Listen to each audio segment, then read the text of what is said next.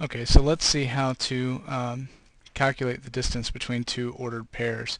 So if I want to know, let's see, calculate distance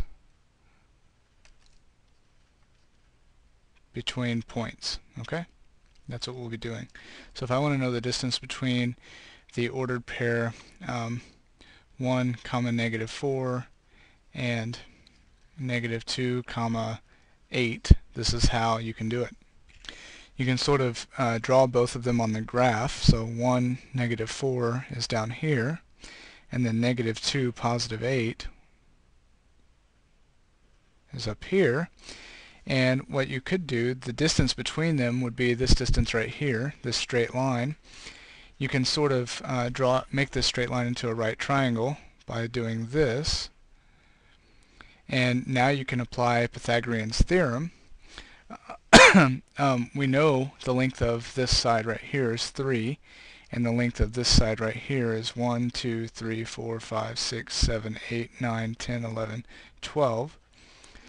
Let's call the distance between them d. Then we can say from the Pythagorean theorem that 3 squared, right, one of the legs, 3 squared, plus the other leg squared, 12 squared, equals the hypotenuse of this right triangle, d squared. Okay, let me remind you of the Pythagorean theorem really quickly. It says leg 1 squared plus leg 2 squared equals the hypotenuse squared. The hypotenuse is always the side opposite the 90-degree angle.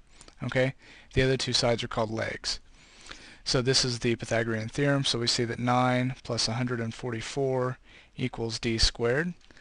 So d squared equals 153. So the distance between these 2 points would be the square root of 153. And you could put this in your calculator and find a decimal approximation. Okay, but let's analyze this a little more closely. One way to figure out this 12 would be to take this top y coordinate, which was 8, right, 8, and then the bottom y coordinate was -1, 2, 3, 4. So you could take 8 minus the -4. To calculate the distance between 2 points, you simply subtract. So you take one y coordinate minus the other y coordinate.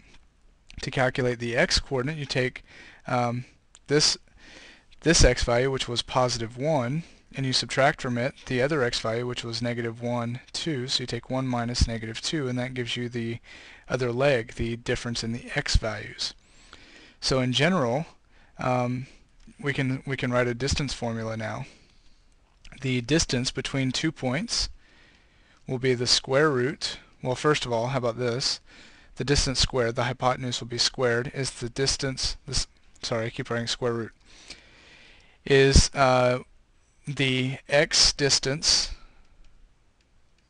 squared, right? That's the horizontal distance on the right triangle, plus the y distance squared, the vertical distance, the upper leg, the vertical leg of the right triangle. And so d squared, the x distance, would be calculated by the difference between the two x values. And the y distance would be the difference between the two y values. And now the distance between the 2 points d, you have to take the square root of both sides. The square root would be the square root of this whole thing. Notice that this square root here does not undo each of the squareds. The reason is because there's a plus in between. So I just want to point out this is not the same thing as x sub 2 minus x sub 1 plus y subscript 2 minus y sub 1. That is not the same thing. The square root does not get rid of the squareds because of the plus. There's no property that allows us to do that when there's a plus inside the square root. So the distance between 2 points is simply the square root of the difference in the x's squared plus the difference in the y's squared.